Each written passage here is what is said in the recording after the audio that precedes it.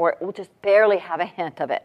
This stuff is really good. There are some out there that are high quality, and they've been molecularly distilled to remove the mercury, because most fish out there swimming in the ocean have mercury in them. So you want to be careful about how much fish you let your child eat. Remember, the little toxic sponges, they don't excrete this stuff, right? So you have to avoid fish, but they need these omega-3s so bad for the functioning of their brain, and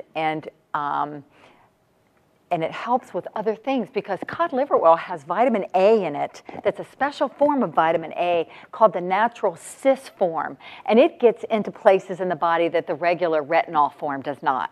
And one of the things, raise your hands if you ever had a kid notice that your child ever looked out of the corners of their eyes at things. You ever seen that? Quite a significant amount. That's a functional vitamin A deficiency. And when my child started on cod liver oil, he stopped doing that. And that has to do with a neurological dysfunction of the visual processing. And when they get that vitamin A and that cod liver oil, that corrects that problem. They're not seeing correctly and well.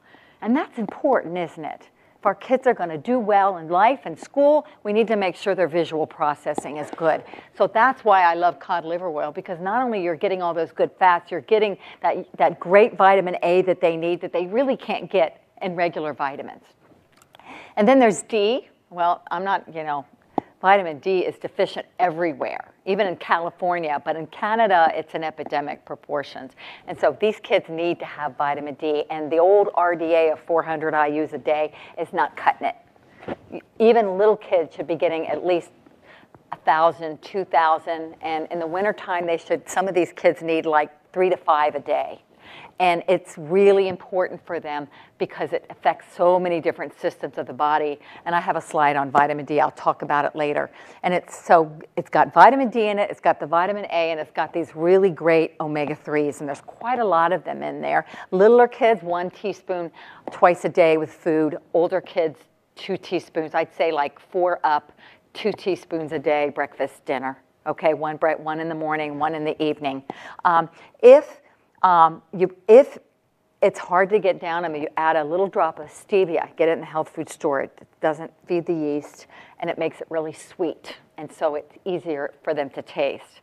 Kind of masks the oiliness a little bit, but it's not one of the harder supplements to get down kids. If you try to do the capsules, and there are capsules, they're big, and they're hard to swallow, but the capsules don't have as much omega-3 in it. So you have to almost buy another fish oil to add more omega-3. So really, this is worth the money to give this, because you're getting 3 supplements in one. And the capsules don't give enough omega-3s. These kids need anywhere from 1 to 2,000 milligrams of omega-3 a day. And I think the capsules only provide like 500 of them. It's not very much. Okay? So I love that vitamin superstar, a superstar supplement, cod liver oil. It's good for your kids. It's good for everyone. All right.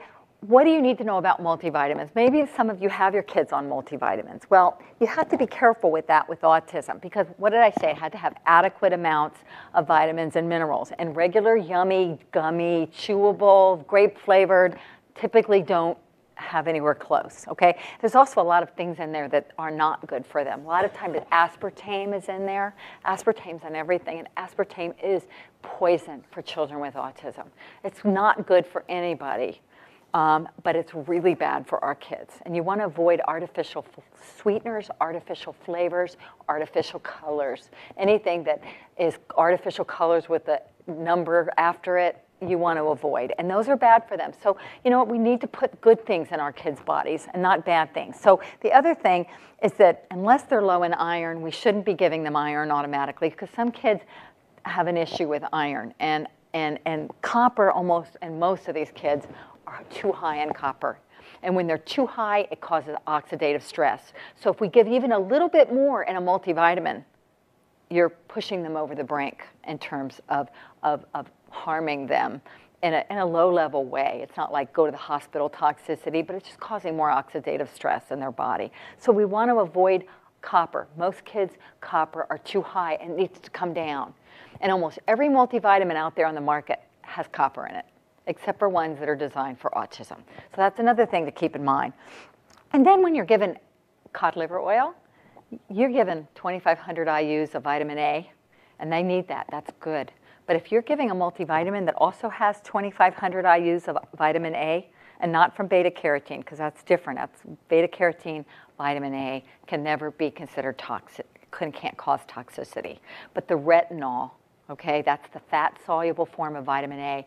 If you have that in another multi and you're giving cod liver oil, there's a potential you could be giving too much vitamin A. So you have to be careful of you have to read the labels. You have to know what you're doing.